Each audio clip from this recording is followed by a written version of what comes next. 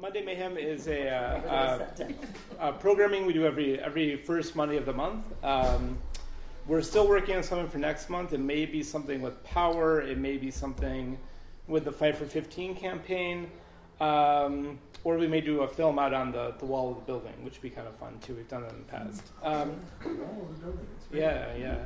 The idea of Monday Mayhem is that, when we started the Flying Squirrel, we had meetings every single Monday for about 5 years before, 3 years before, 2 years after we got the building. But we were really focused on, when we got the building, we were very focused on nuts and bolts kinds of things. So we really wanted to sort of broaden our discussion away from just the day-to-day and think more about how our space here,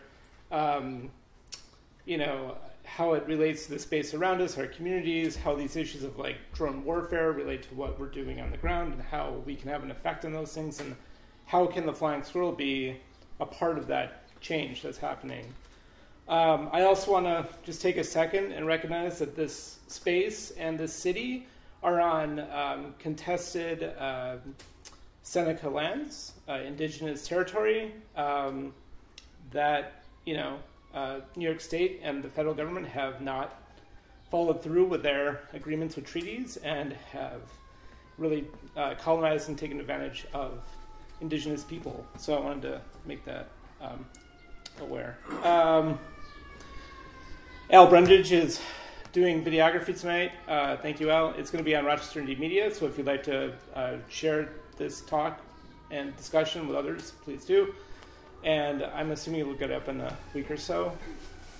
Yeah, okay.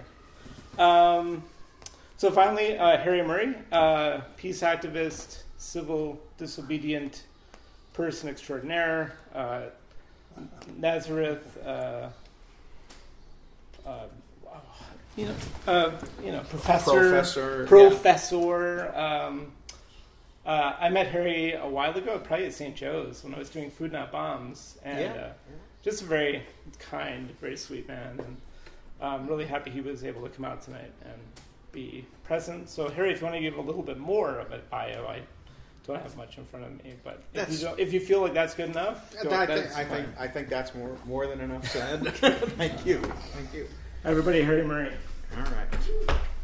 Okay. Well, it's good to be among friends here. So, and thanks for asking me. This is this started off as sort of a rerun of a talk that I gave at St. John Fisher a couple months ago. But it's and that was more of a kind of a formal lecture. So I've got the framework for that if we want, but we can also have it be much more of a discussion. It's also evolved, I think, because of the audience. At Fisher, I was talking to a lot of college students who were there because they were forced to come and knew nothing about drones, and then people who were coming out of the Catholic tradition and sort of trying to convince them that drones are worth worrying about. Here, obviously, you've got a group of committed activists that I'll just try to lay out what the issues are with drones and make the case that with all the other things going on, all of the other issues, that they are important. In some ways, that was done much better than I could 2 months ago in Syracuse by Cornell West, who gave just a brilliant talk on connecting the dots, racism, poverty, and drones. And I hope, at least in the discussion, we'll be able to try to make some of those connections. And if I can be a tenth as convincing as Cornell West, I'll be pleased. So we'll go from there. I guess to bring you the latest news. I guess Gail had some news from the New York Times, from the internet today. But I also got an email that the latest act of drone resistance was yesterday, and Kathy Kelly and Georgia Walker got arrested out at Whiteman Air Force Base in Missouri protesting the drones. So I don't know too much more about what happened out there, except I got the word. Okay. I think all of you know that I come from the Catholic worker perspective, just to say, and that's one of nonviolence. And the thing about approaching drones from nonviolence is it's sort of a no-brainer. Weaponized drones kill people. Killing people is bad. So I'm not going to approach it here. I'll try to use somewhat more the framework of just war theory and international law, or at least address that. But if that gets too boring, we can skip some of that. What I want to argue is that drones present a profound challenge to just war thinking and to international law, a challenge that's as great in its way as was the challenge of nuclear weapons. Okay, in the wake of the atomic bombings at Hiroshima and Nagasaki, many just war theories became what were known as nuclear pacifists. People who believed that there was such a thing as just war, but that given the tremendous destructive power of nuclear weapons, the possibility for a just war simply no longer existed.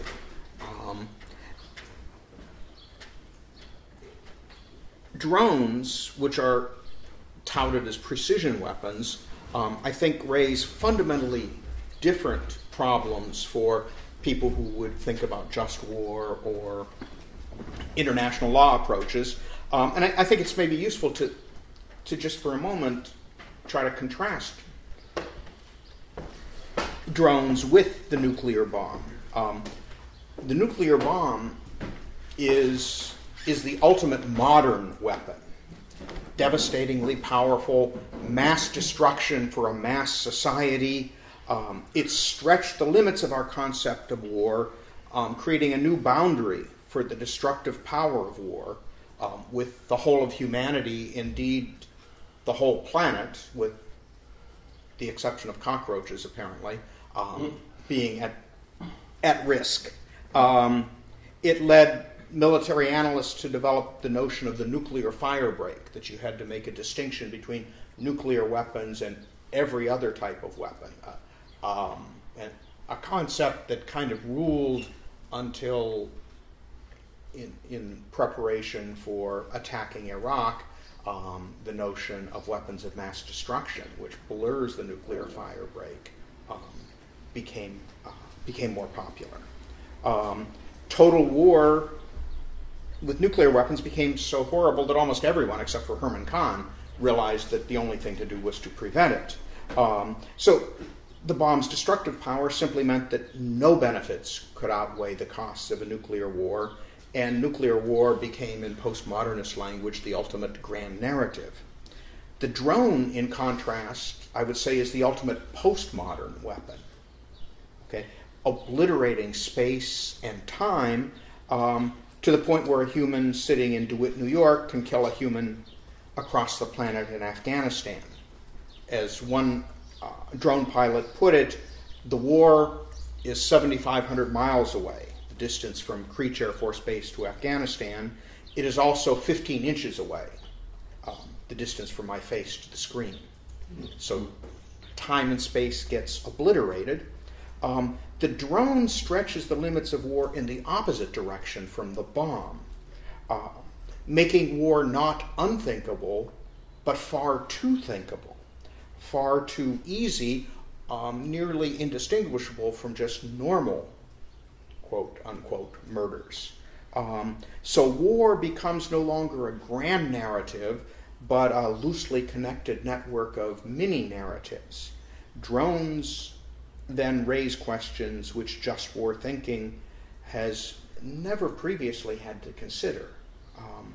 So what are drones? Drones are pilotless aircraft, also known as RPAs, which stands for remotely piloted aircraft, or UAVs, unmanned aerial vehicles. At the latest trial that I was at Hancock, one of the officers from the base carefully explained that we were totally misguided because they didn't have any drones at Hancock. They only had RPAs. And he defined drones as totally autonomous as opposed to remotely piloted, which of course by his definition means that there are no drones anywhere because they haven't developed any truly autonomous drones yet.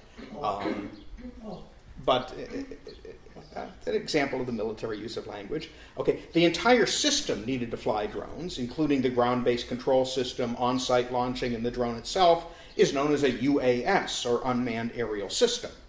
Okay, the primary use of drones so far has been for surveillance, and that raises many questions, but ones that I'm not planning on dealing with in any depth today. What I want to talk about tonight, and what I hope you do, is weaponized drones, RPAs, which are designed to carry and fire weapons. The primary weaponized drones used by the United States thus far are the MQ-1 Predator and the more powerful MQ-9 Reaper, which is what's flown out of Hancock. The Reaper can carry 4 Hellfire missiles, as well as several laser-guided 500-pound bombs. Okay. Who uses weaponized drones? Well, much of their information, of course, is classified, and exactly how it works, I don't know it firsthand, because every effort of mine to approach a drone control center has resulted in me being led away in handcuffs. So I have to rely on secondary resources for that. Basically, one of these days maybe I'll make it. Basically, weaponized drones are flown by 2 organizations in the U.S. First, the U.S. military, or Department of Defense, primarily the Air Force and the Air National Guard, but also, for those who have seen the Dirty Wars film, JSOC, Special Operations, I guess, has their own drone operation. They're used, we're told that the military drones are used in war zones, particularly Afghanistan and previously in Iraq, and they're piloted out of bases like Creech in Nevada, Hancock in Syracuse. And then the second organization is the CIA, which flies Predators and Reapers in non-war zones, such as Pakistan, Yemen, and Somalia.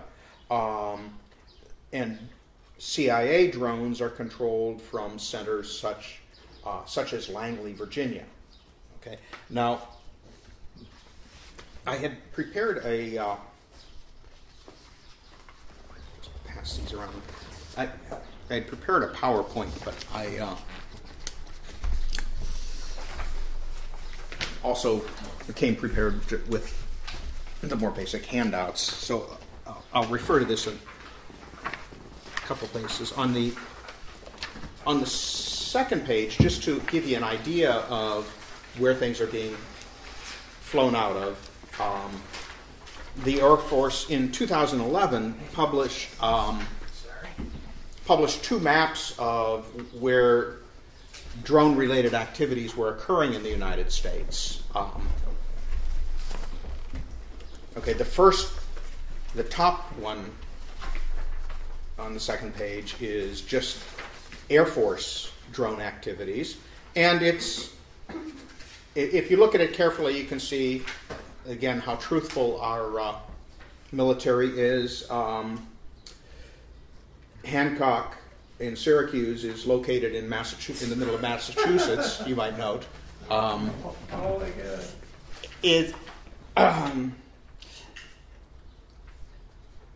Although they did get it right on the next map, so what their deception was about, I don't know. This is also not up to date. For instance, the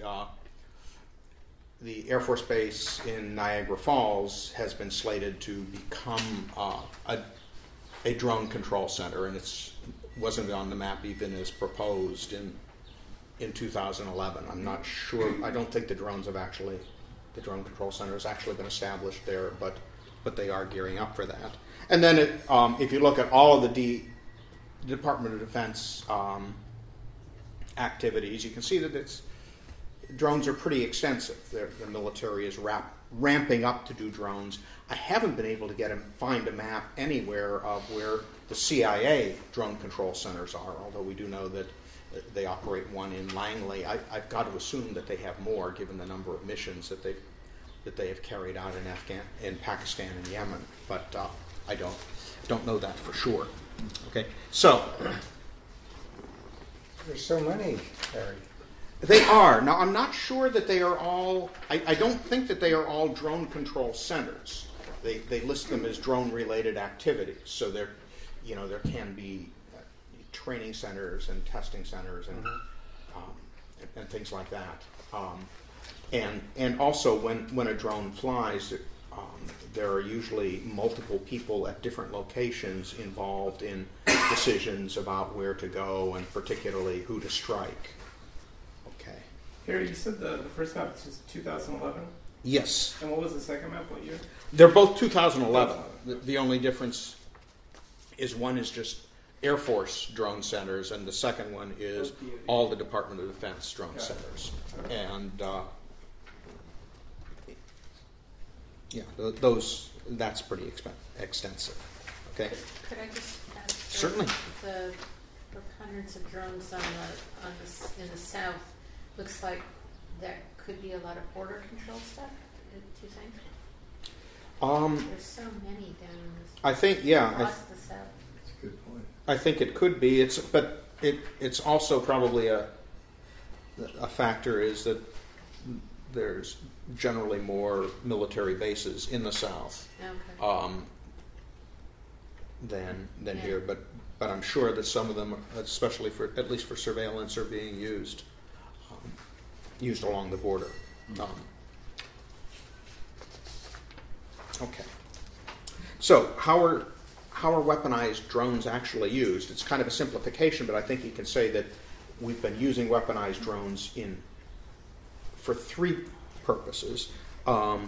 First, in support of U.S. troops in battle, directing troops to opposing forces, and sometimes sending in drones to kill the forces directly, enemies directly, if they're in places that U.S. troops can't get to.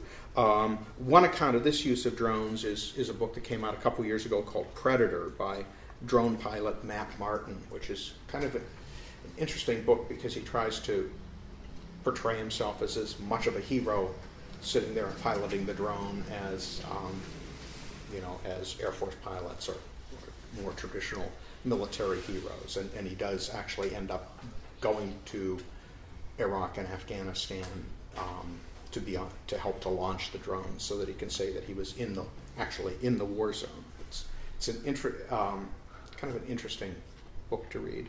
The second purpose is targeted killing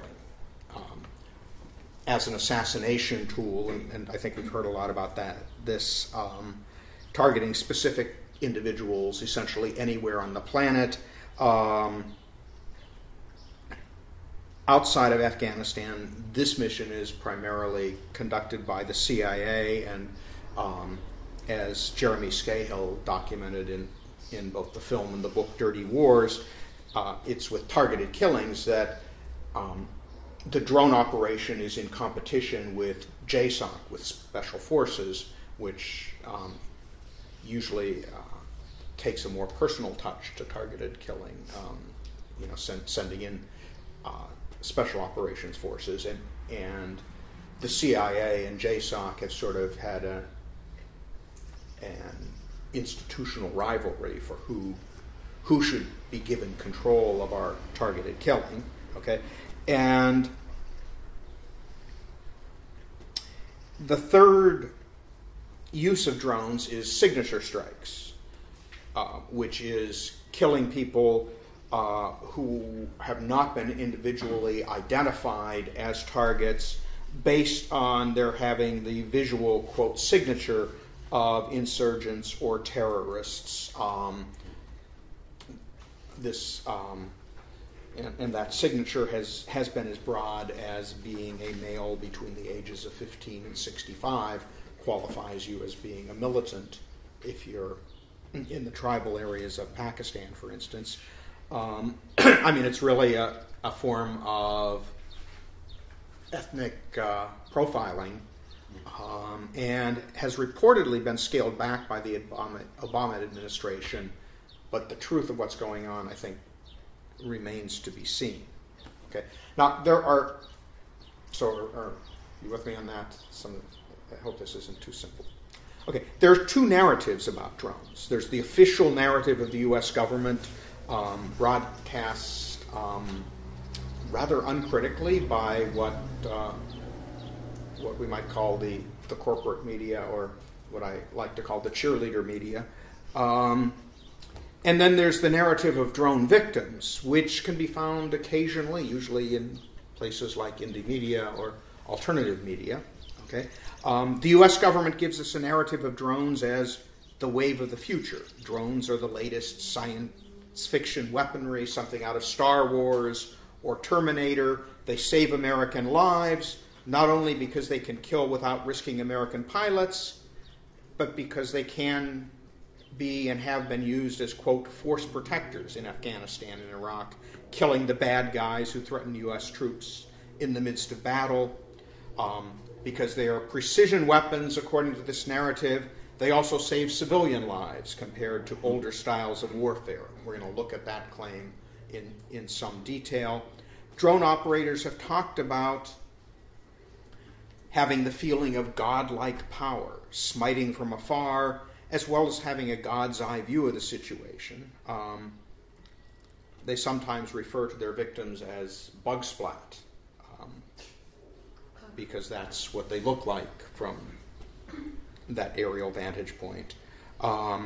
Drones are revolutionizing the U.S. military, and this revolution will continue into the foreseeable future as drones become more ubiquitous and also more autonomous.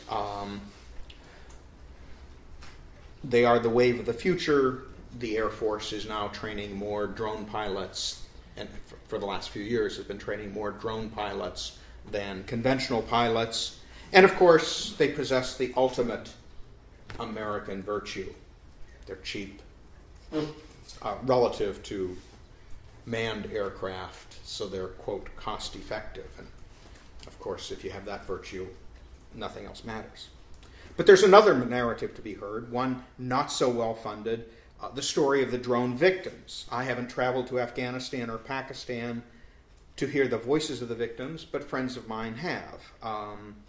Judy Bellow, who's a friend of all of ours, Kathy Kelly from Chicago, James Ricks of Ithaca. They've talked to survivors of drone attacks and relatives of victims of drone strikes.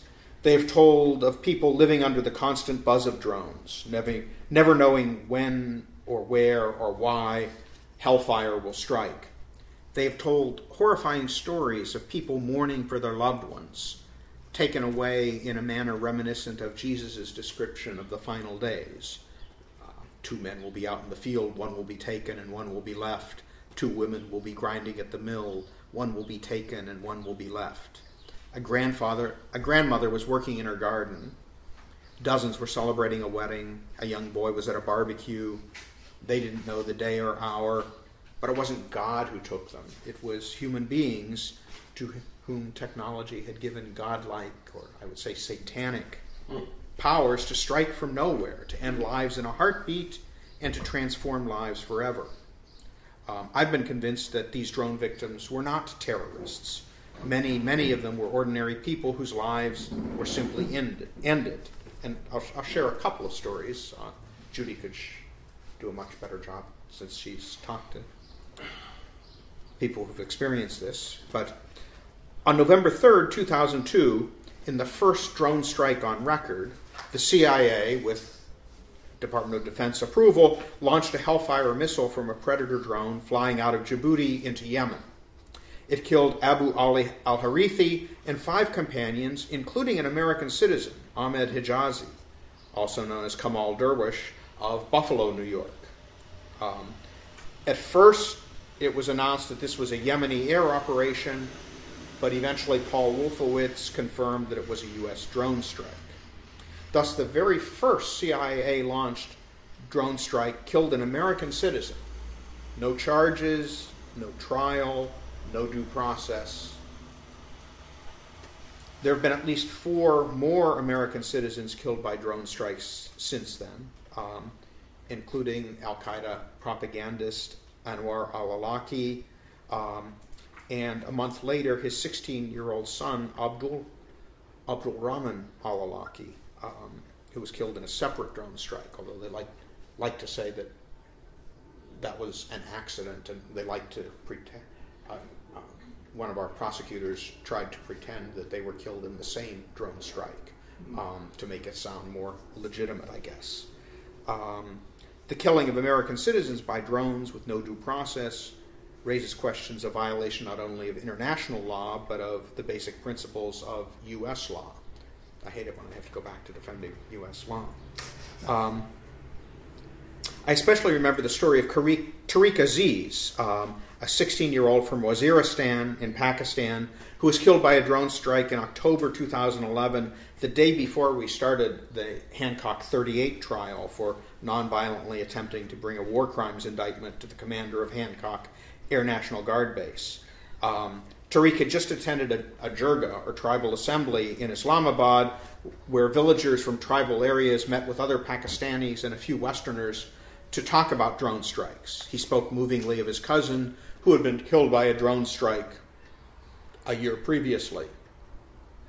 Tariq returned home, encouraged to start to document the effects of drone strikes in the area, kind of his own indie media. And a few days later, he himself, along with a cousin, was killed by a drone while driving near his home. Those who met him were convinced that he was neither Taliban nor Al-Qaeda, just a teenage boy concerned about his people. We kept his photograph on display throughout most of our trial. A few months earlier, on March 17, 2011, a U.S. drone fired 2 missiles into a jirga at the bus depot in Data Kel in North Waziristan, killing at least 42 people. The U.S. government insisted that all the dead were militants. However, workers from Stanford Law School and NYU School of Law clinics interviewed survivors and found that the jirga was not a gathering of terrorists, but a gathering of tribal elders who were meeting to settle a dispute over a nearby chromite mine. Okay? And final story, on November 1st, 2013, Taliban leader Hakamullah Massoud was killed by a drone strike in Pakistan. Although Massoud was apparently responsible for U.S. attacks on U.S. supply lines through the Khyber Pass, his killing was rather suspicious. It came at a time when Massoud was about to begin peace negotiations with the government of Pakistan, and his death derailed the peace talks. Again, merely a coincidence, I'm sure. So those are the 2 major narratives. One of them gets a lot of press, the other gets relatively little. I hope you don't mind if I inject here another type of narrative, which would be biblical stories. I used this at Fisher, and I kind of like it, so I hope you'll bear with me. Three images that I think are powerful. The first is from the book of Exodus, chapter 17. Moses therefore said to Joshua, "Pick out certain men, and tomorrow go out and engage Amalek in battle. I will be standing on top of the hill with the staff of God in my hand." So Joshua did as Moses told him. He engaged Amalek in battle after Moses had climbed to the top of the hill with Aaron and Hur. As long as Moses kept his hands raised up, Israel had the better of the fight. But when he let his hands rest, Amalek had the better of the fight. Moses' hands, however, grew tired, so they put a rock in place for him to sit on. Meanwhile, Aaron and Hur supported his hands, one on one side and one on the other, so that his hands remained steady till sunset, and Joshua mowed down Amalek and his people with the edge of the sword. Moses perhaps could be viewed as the patron saint of drone pilots, controlling the battle from afar, using only the position of his hands. The second is the story of the Holy Innocents from the Gospel of Matthew, where King Herod, in an attempt to kill the infant Jesus, quote, ordered the massacre of all the boys 2 years old and under in Bethlehem and its environs, making his calculations on the basis of the date he had learned from the astrologers. Herod could be considered the patron saint of collateral damage, those who accept civilian losses in an attempt to eliminate their target.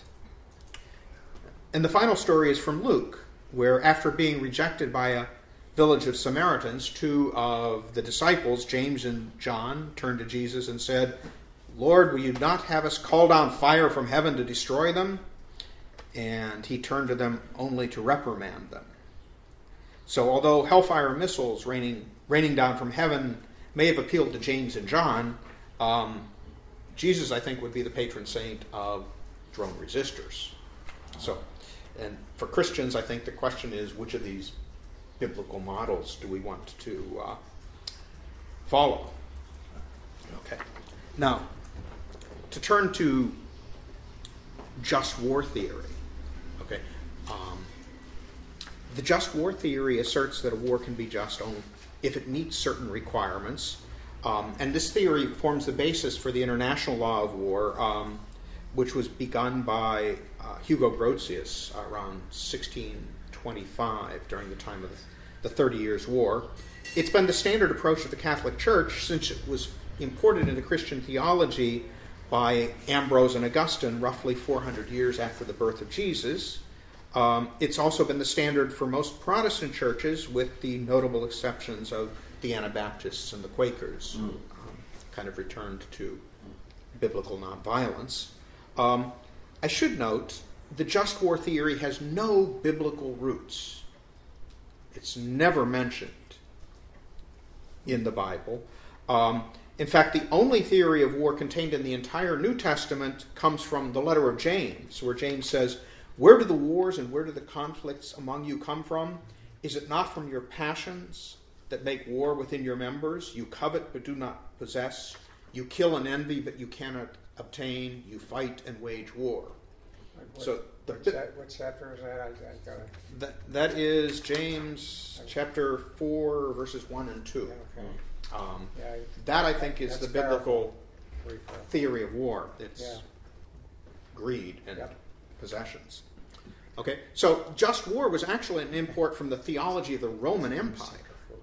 Ambrose and Augustine adopted it from Cicero, who got it from the Officialis priests, who were the priests who were charged with appealing to Jupiter to endorse the justice of a war. So from the very beginning, the idea of just war was the product of an empire and the tool of an empire. The just war theory has two main sets of criteria, what are known as jus ad bellum. I guess I could write that down.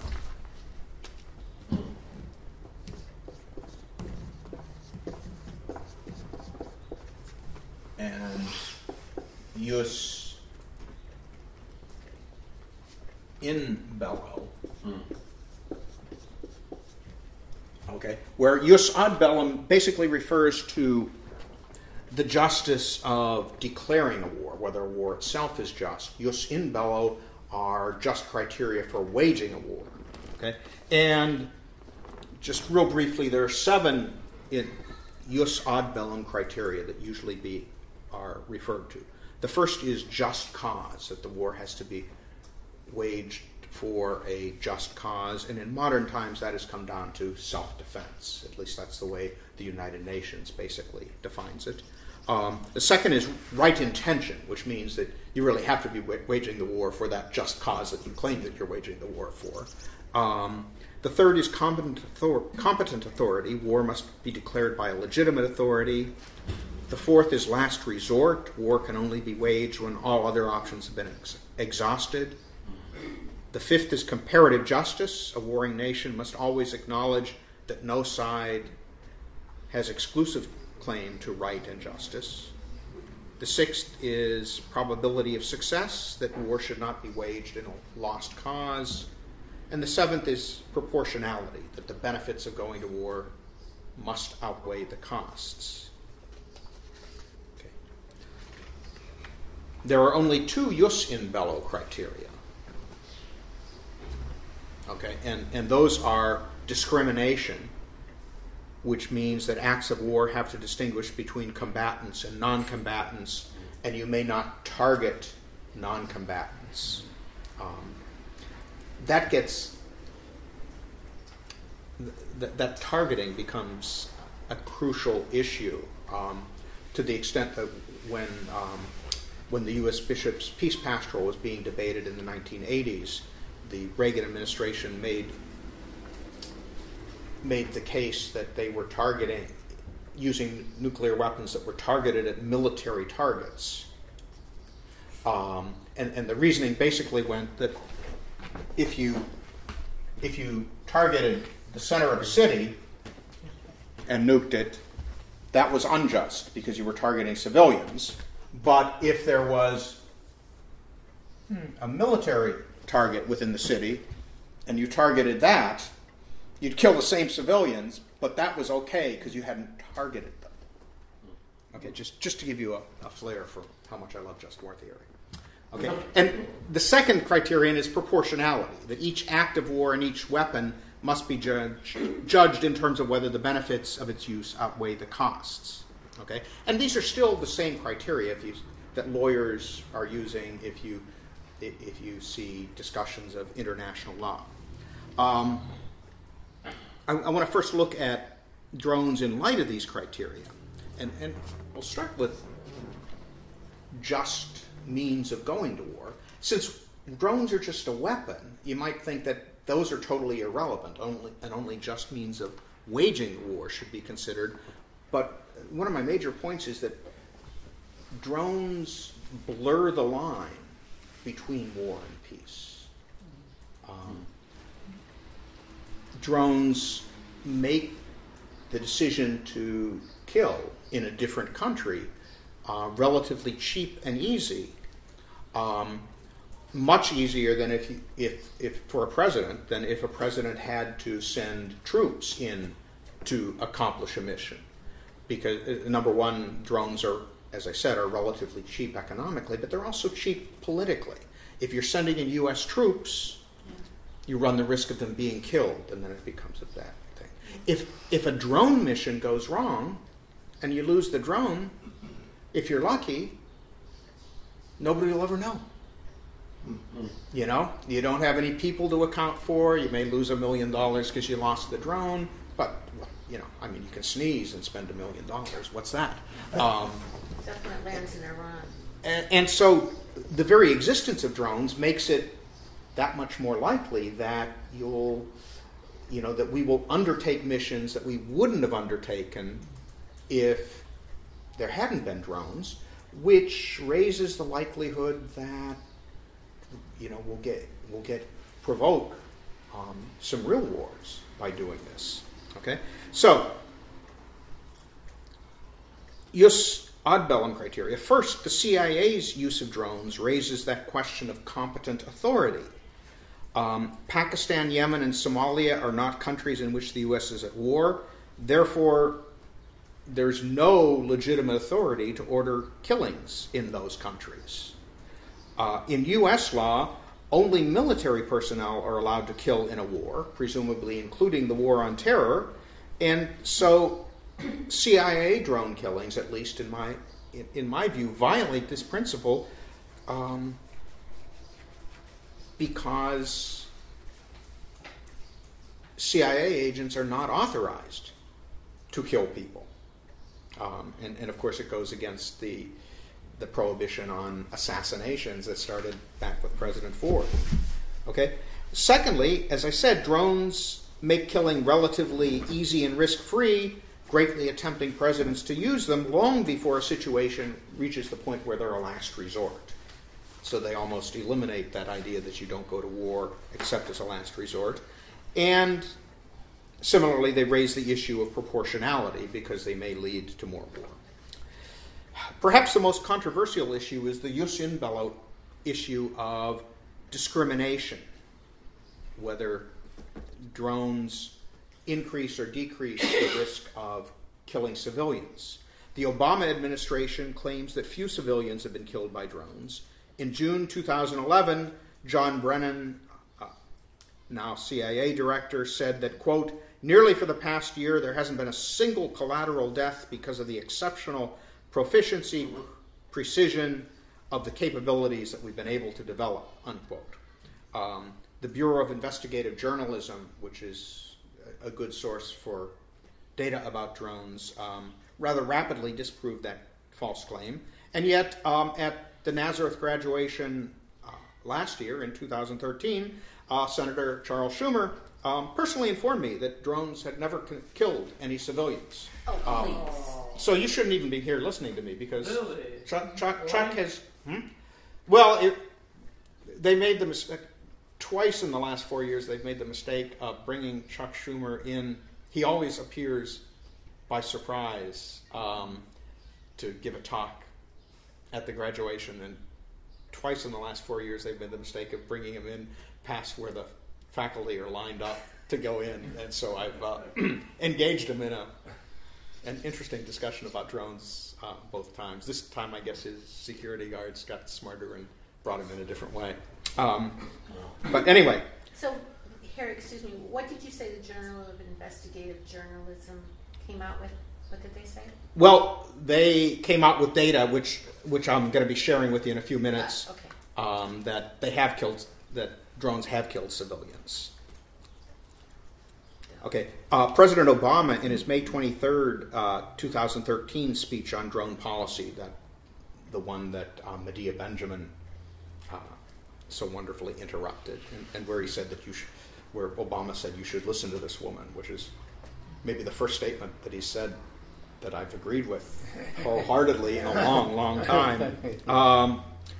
Obama admitted that it is a hard fact that U.S. strikes have resulted in civilian casualties, a risk that exists in every war, and for the families of those civilians, no words or legal construct can justify their loss.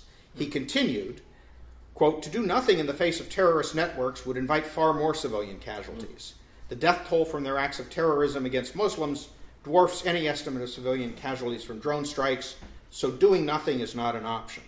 Well, as a follower of Dorothy Day and Mohandas Gandhi and Martin Luther King, I find it intriguing that President Obama should assume that refraining from killing means that you're doing nothing, that the only options are kill or do nothing. He continues a bit later, but the high threshold that we've set for taking lethal actions applies to all potential terrorist targets, regardless of whether or not they are American civilians. This threshold respects the inherent dignity of every human life. I'm not sure I agree with that. Anyway. These people have noses that are about 2 feet long.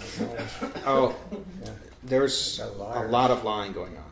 Well, anyway, and here I got to apologize, but as a sociologist, I always got to bring in some statistics, and the question of numbers of drone strikes is I think worth looking at, and so I do have some data on this. First, caveat emptor, statistics lie, and if you just use your common sense thinking about statistics, it's pretty obvious that nobody knows exactly how many people have been killed by drones, and certainly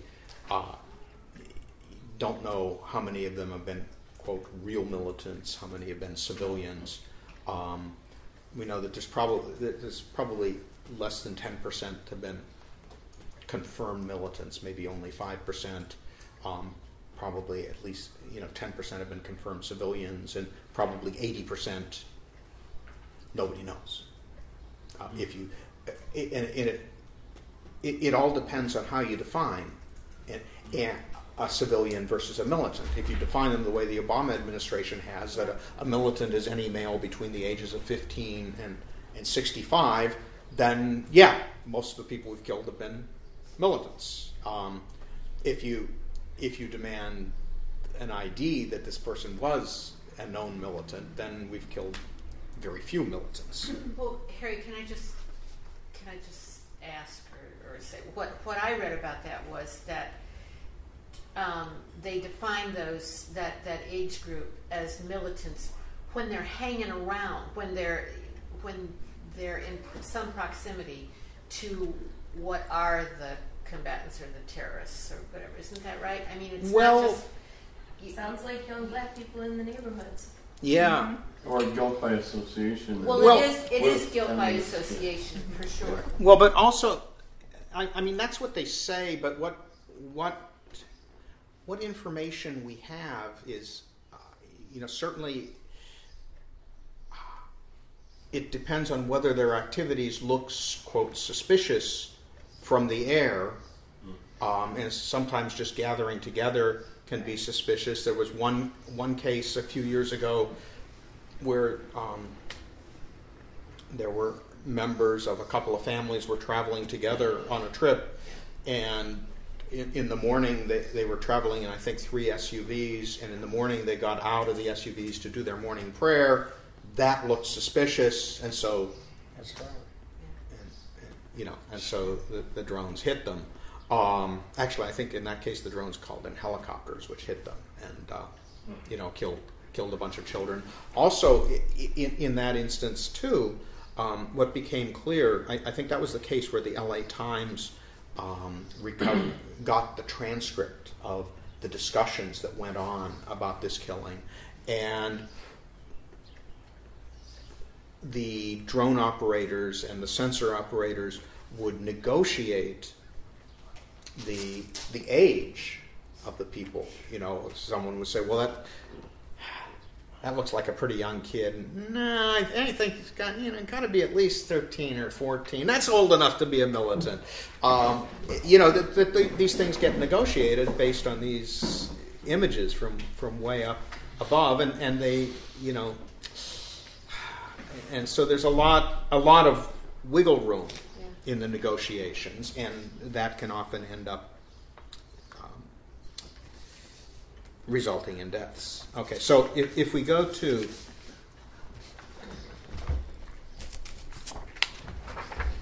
the charts here, if I've given enough caveats, this is the best I've been able to put together from a variety of sources. For the most detail that we have, for the most part, are for Pakistan, Yemen, and Somalia. There's 2 fairly reputable sources, the Bureau of Investigative Journalism and the New America Foundation. The New American Foundation tends to be a bit more conservative in their estimates, and both of these groups put their estimates together primarily from news reports, and have different criteria for how many news reports they require. The Bureau for Investigative Journalism publishes minimum and maximum estimates. They publish a range rather than a single number. And okay, so this first chart kind of gives a cumulative breakdown of drone strikes up through March of 2014, except that the Afghanistan figures, the U.S. Air Force stopped reporting the number of drone strikes in Afghanistan, I think in 2012, and so we don't, so it's a mystery at how many drone strikes are there. But as you can see, almost 3/4 of the drone strikes, over 2/3, have been in Afghanistan. And since that's a war zone, the information there is only now kind of starting to leak out. I've been looking for it for years and just starting to find it.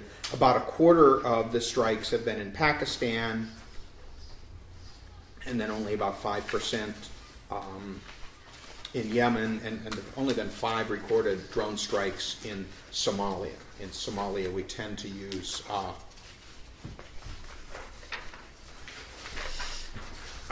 JSOC more for the targeted killings. Okay. The next graph that I put together is a line graph which gives, again, a number of estimates for drone strikes in the 4 countries, just to give you an idea of how that has changed over the years. Several points I think are important. First, the largest number of drone strikes has been in Afghanistan, and unfortunately, the U.S. Air Force has stopped reporting that. There can be a source of confusion, can be the difference between drone strikes and weapons launched from drones. And if you look at the two blue lines, the one with the orange dots is weapons launched from drones in Afghanistan. Harry, Yeah. I'm going to see gray and... Oh, I'm sorry. Yeah. I'll have to show. Okay, the top line Yeah. is weapons launched from drones in Afghanistan.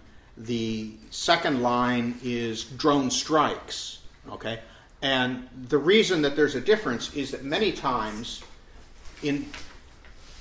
when a drone strikes, they do what Medea Benjamin calls a double tap, which is that they launch two Hellfire missiles a few minutes apart at the same target. So that in many strikes, there's two missiles launched. Now, the official version of why they do that is that will confirm the kill in case the first one misses. Afghans and Pakistanis on the ground tend to think that it's a deliberate targeting of first responders, that anybody who's trying to come to the aid of someone who's just been hurt by a drone strike risks death themselves, which, given the way that the United States worships first responders in the wake of 9/11, it's very ironic. Okay? If you note and again, I'm sorry that I did this is in gray, but the second line, the next line here is strikes in Pakistan, which,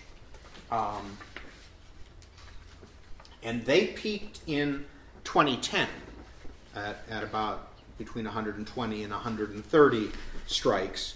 The numbers started to decrease in Pakistan, I think largely in response to public pressure and pressure from the Pakistani government. At this point, in all of 2014, there have been no recorded drone strikes in Pakistan. I think, again, largely as a result of the pressure. Of course, it does, as a sociologist, raise the question of, well, what's the CIA doing with their drones if they're not killing people in Pakistan? And as a sociologist, I know that once you have once you have technology in place, you're going to find a use for it. So if they can't use it in Pakistan, what are they doing? Well, one thing is that they've stepped up their use of drones in Yemen, which if you can see, that's this next line, where the number of drone strikes in Yemen had been almost none, and now in the last few years they have picked up to the point where there are as many or more, as of 2014, more drone strikes in Yemen than in Pakistan. So the drone war for the CIA has shifted from Yemen to Pakistan. Only been a few strikes in Somalia. And I should note here that I don't have any data on the drone strikes in Iraq or Libya. We've known there've been some, but I haven't gotten that together to try to put into that graph. Okay. Now, to move to casualties, that's where there's real differences in the different sources that you use. Generally, the Bureau for Investigative Journalism will come out with higher figures than the New American Foundation. Neither of them report casualties for Afghanistan. However, the United Nations Assistance Mission to Afghanistan, UNAMA, their annual report for 2013 confirmed 14 civilian injuries and 45 civilian deaths from drones. And I think, let's see, okay. And that's on the graph on the top of page 5.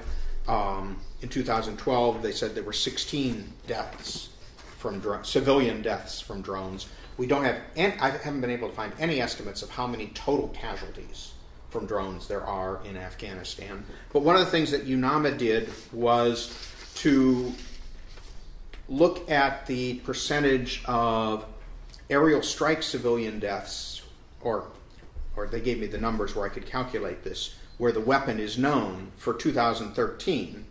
And if you go back, to the bottom of page 4, you can see that 49% of civilian casualties were caused by drones, 32% by fixed-wing aircraft, 20% by helicopter. Okay. If you move to the bottom of page 5, and I'm sorry, I know these statistics get very boring, but this I think is important. If you compare that 49% of known civilians in 2013 killed by drones, the data that the Air Force gave for 2012 was that of the weapons released from aircraft, under 10% were released from drones, which seems to indicate that if drones are launching only 10% of the weapons but killing half the civilians, okay, that drones are actually more likely to kill civilians, perhaps counterintuitively, than attacks from manned aircraft. Okay, and this was confirmed in 2013. Dr. Larry Lewis reported in PRISM, which is an online DoD publication you can reach, that he had conducted a top-secret study of the Afghan war for the military and concluded that drones were significantly more likely to kill civilians than were manned aircraft.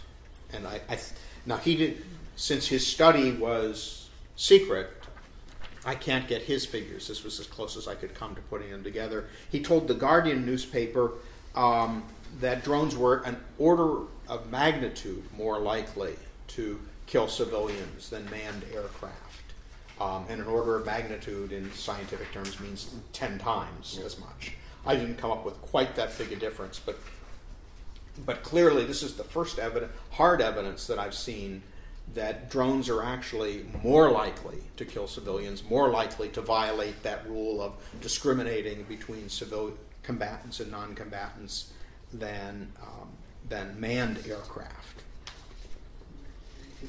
Okay, I've got some other data that breaks it down by country. I think I won't bore you with that, but you can look at it. Can you tell by which agencies of the U.S. government are involved in certain ones, whether they're more likely to skip the rules or more likely to follow the rules? For instance, if some of our domestic agencies, CIA, FBI, I don't know, police, whether they're a little more careful or whether the military is more careful. I don't have any real information about that. We're told that they're not flying armed drones, that the drones domestically are being used for surveillance, and hopefully that Reaper drone that crashed out of Hancock up in Lake Ontario, not too many miles from the nuclear plant there, if I followed the map, wasn't armed. Although if it had crashed 10 miles away into the nuclear plant, it might not have mattered whether it was armed or not. I don't know. Exactly. We're getting a little bit more information out about how decisions are made, but it's funny. I think at this point we probably have more information about the process that goes on within the military, because there has been at least one drone pilot who has renounced his ways. There's a really good, if you're doing the films, there's a good documentary about an hour long called Unmanned, which has an interview with a drone pilot. So he talks about that. So we know more about the effects of the CIA, but less about the internal process of the CIA's decisions about launching drones. Right.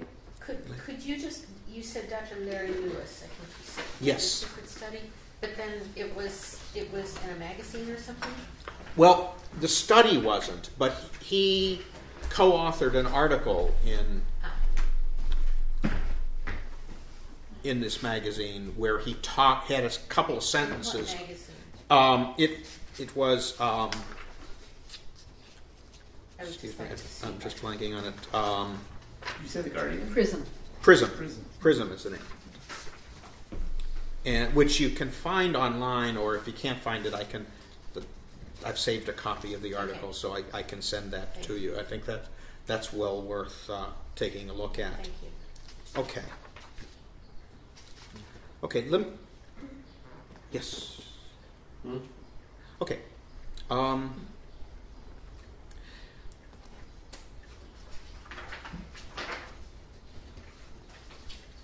Another kind of pressing issue, not really covered by jus in bello principles, but which has been raised actually by Air Force officers, is whether striking from afar, from a position of complete safety, is itself immoral. I mean, it's a turkey shoot rather than a war, and this is sort of a critique that's beginning to develop of drones from the warrior ethos.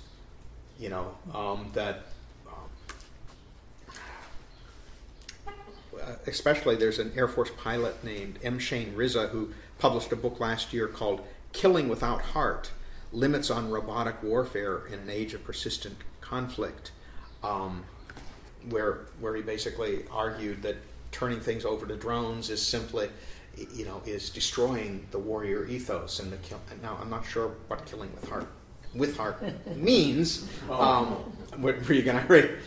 I have a somewhat related question that I thought of earlier. There's talk about reaction of people that are not militants, making it easier for them to be recruited by people that are, because of everything that's going on. It occurred to me that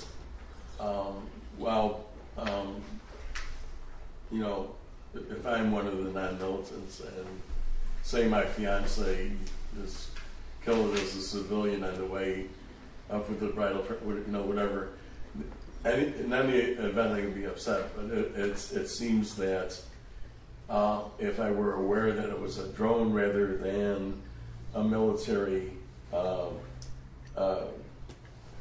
air vehicle or ground vehicle or whatever, that somebody in the complete safety of a military base back in their country, experiencing, experiencing, I already said that.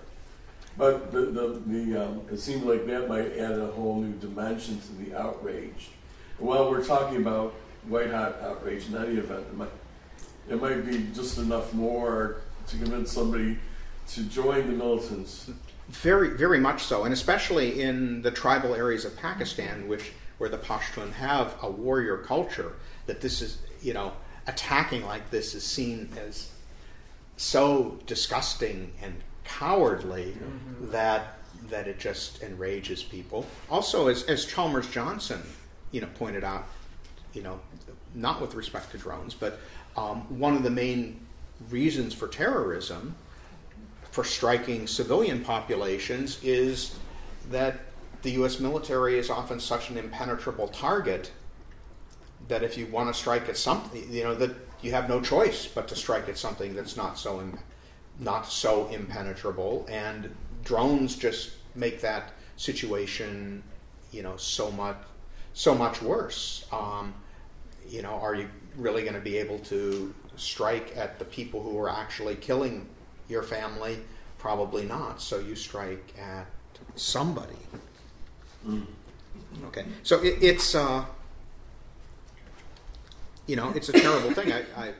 We've been pointing out in Syracuse that really Hancock Air National Guard Base has turned Syracuse into a war zone, because according to the laws of war, those armed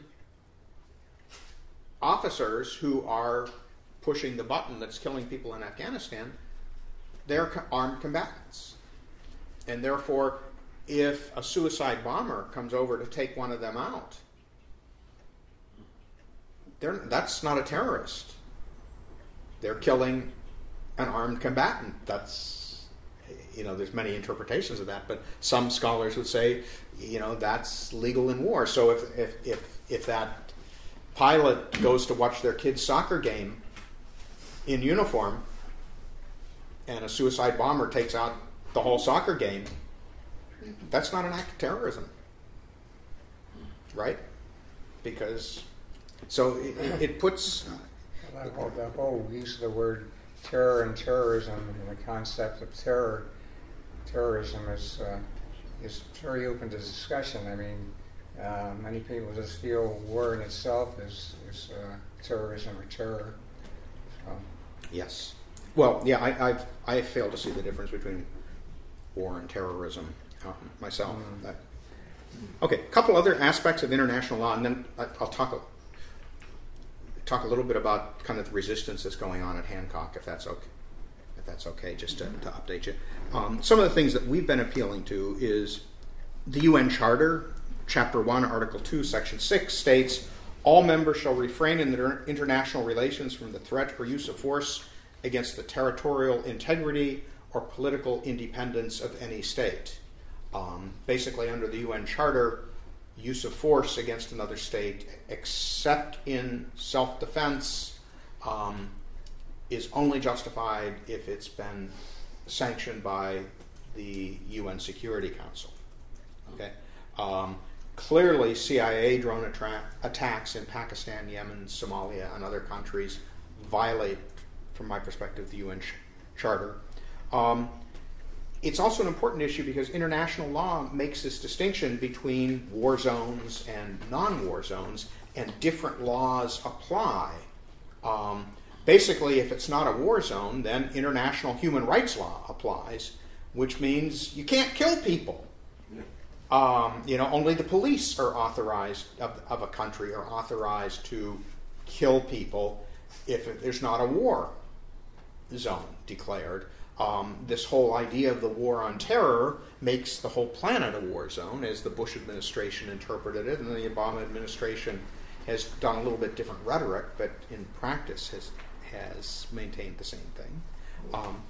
We also need to think about the Nuremberg principles, particularly crimes against peace, and in Afghanistan perhaps war crimes, and the fact that under the Nuremberg principles, number one, being under orders is not an excuse, and number two, complicity. We're all complicit in the war crimes of our government. It's one of the reasons, justifications that we give for doing civil resistance. Okay.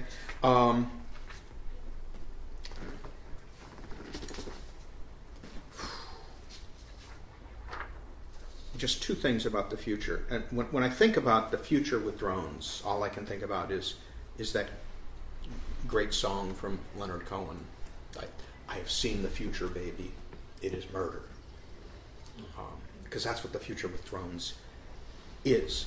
Americans have been pretty supportive of drones, in large part because we haven't yet had to fight an enemy which possesses weaponized drones. They're great for saving American lives as long as we have the monopoly. However, what happens when other nations acquire them? I'm reminded of the history of the machine gun. When it was first invented, the machine gun was a wonderful weapon, wonderful for the U.S. Army to use to mow down Native Americans, wonderful for European powers to use to mow down colonial revolts. But when World War I came around, when both, quote, civilized sides had machine guns and that other fairly simple invention of barbed wire, all of a sudden this wonderful weapon became a disaster to which tens of thousands of people lost their lives, and this time it was white males mowing down white males, which made it much more horrible. a weapon can seem really good if we've got the monopoly and we're killing the other. But what happens when both sides have it? And it doesn't take the resources of a nation state to create a weaponized drone. The technology, it's not like creating a nuclear bomb. The technology is pretty simple, and lots of groups are capable of doing it. So, what happens when oppositional groups acquire their own and start deciding that there are some Americans that they'd like to target, perhaps with good reason? Skies filled with killer drones. Is this the kind of world we want to give our children? Perhaps an even more frightening future prospect is that of autonomous killer drones. A current line of research which the government is funding is the effort to allow drones and other robots to become autonomous, free of human control. Currently with drones, a human makes the decision whether to launch the Hellfire missile, but they're trying to develop autonomous drones which will make their own decisions about whether or not to kill you. My son, who's a PhD candidate in electrical engineering, assures me that this development is a couple decades down the road. He keeps saying, "Dad, you'll be dead by the time they do this, so don't worry about it." Well, that's reassuring, right? Yes, indeed. That's the opinion of the youth.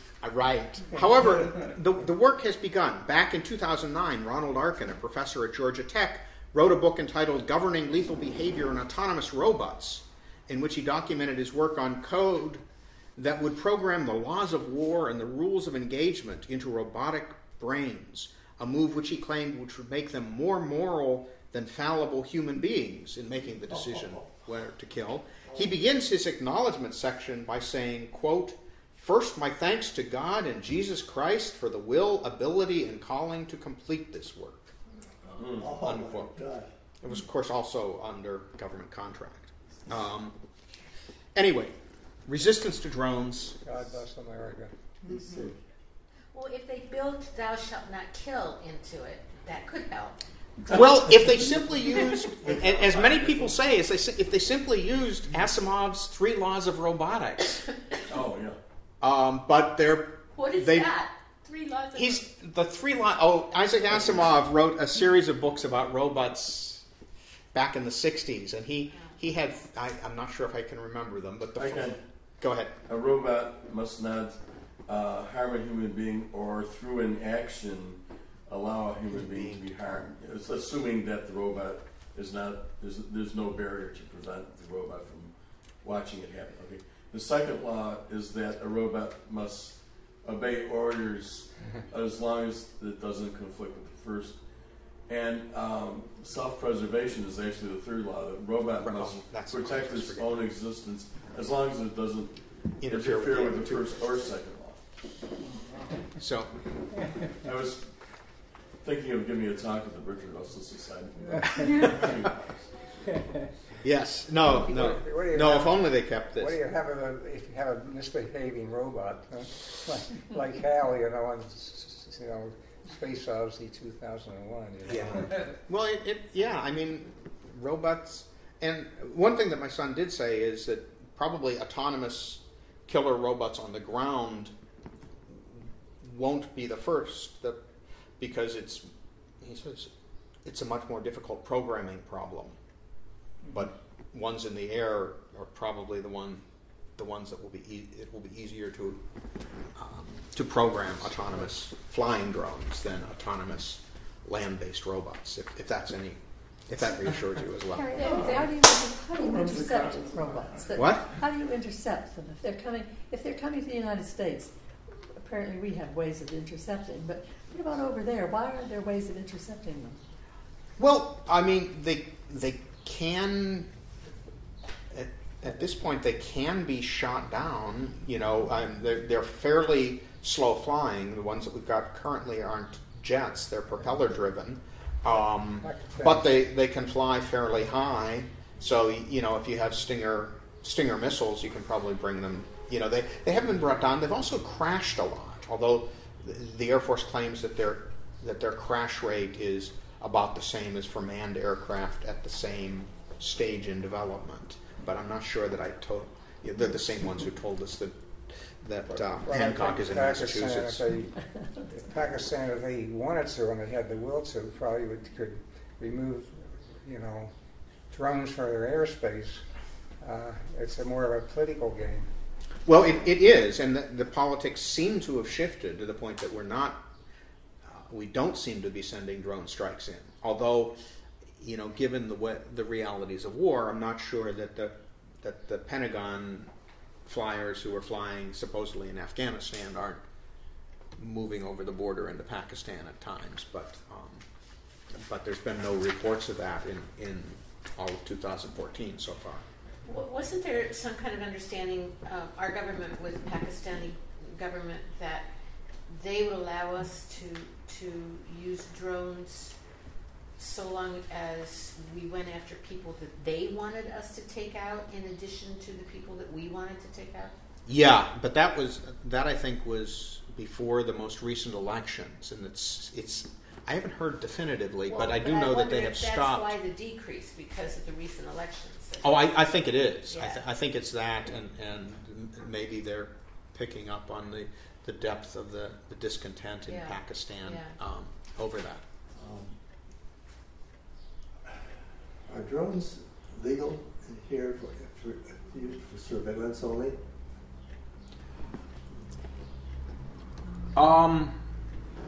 Good question. It probably depends on which country you're talking about. Within the U.S. Within the U.S., I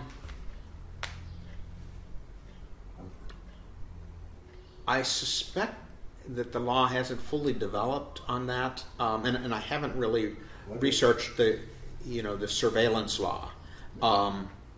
Maybe some of your organizations around the country have contacts within, for instance, the part of the FBI that is mostly for investigating such things. COINTELPRO, Mm-hmm. in the FBI, it's according to Ward Churchill's book, the main purposes of COINTELPRO are to get rid of the leaders, really, of the Black Power movement, the Latin America Solidarity movement, the Native American movement, and Well, the Latin American Solidarity movement was after COINTELPRO officially ended, so that was the continuation under another name. has it really ended? We don't know. Well, no, we don't know. We don't know, and we only knew about the COINTEL program, because of those the burglars that hit the Media, Pennsylvania FBI office. There's that great book called The Burglary that just came out, where for all it was, I think, 68 that this group organized the first burglary of the FBI offices, and that was they took out all the documents and released them to reporters, and that was the first time that the word COINTELPRO got heard, and they had a lot of information about the targets in the Philadelphia area, and nobody knew until this book came out who had done it, who had organized this, because they had such a pact of secrecy, and nobody talked until finally the woman who wrote the book was one of the reporters they'd released the documents to, and she had a couple suspicions, and she finally got several of the people to admit that they had done it long after the statute of limitations had worn out, and even well-known people in the peace movement didn't know. And it occurred just before the Camden 28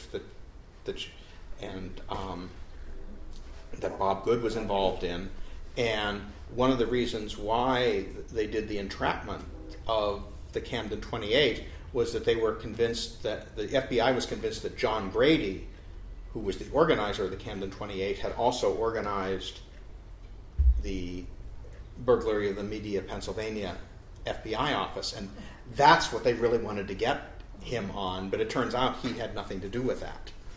That it was a different group that even some of the people in the peace movement didn't even suspect that they would have done it. But so it's an interesting story, and it really reveals a lot about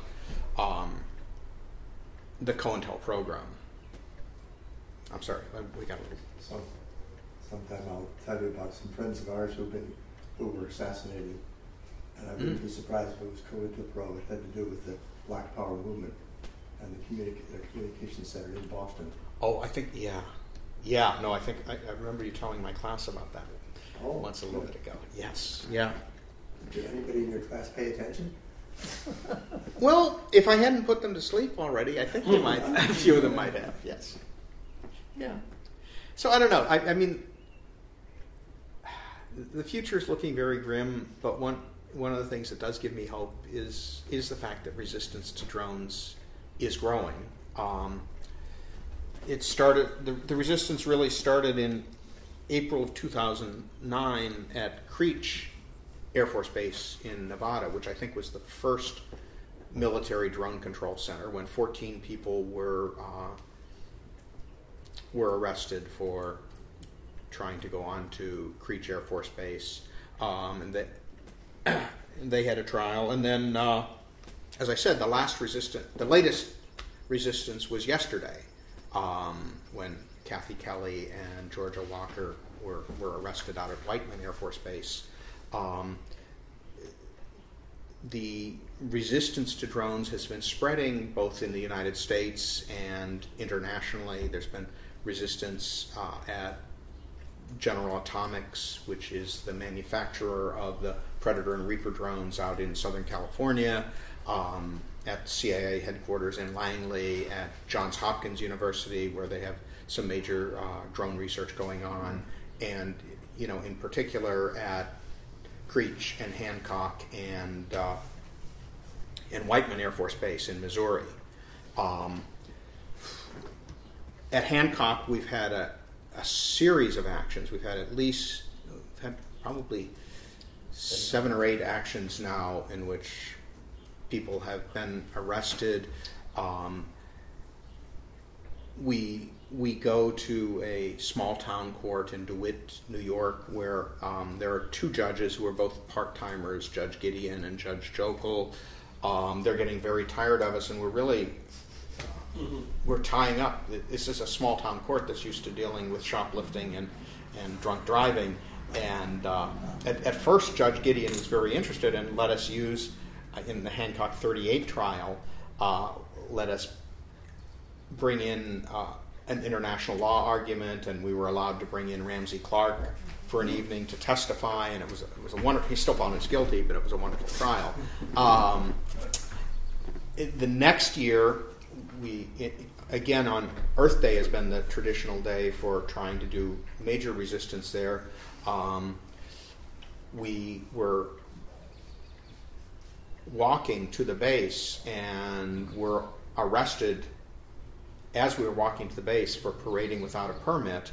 Caught everybody by surprise once we passed the town boundary of DeWitt, and for a while the police herded everybody into a parking lot and told the people who weren't at all planning to get arrested, including one of my students, that if you try to leave, we're going to arrest you. We're going to charge you with resisting arrest as well as parading without a permit. And finally, they negotiated letting some people go, and then arrested a bunch of us. And but then that one was so bogus that the Onondaga County District Attorney turned it back to the attorney for the town of DeWitt to prosecute us, and they decided to just drop the charges because that one was pretty bogus. And then there were several actions after that. What they started to do then, and I think this is worth talking about a little bit, is to issue us orders of protection. The base commander. To protect the base commander, yes. And if I can find it, I'll somewhere here I've got a copy of it. Basically, they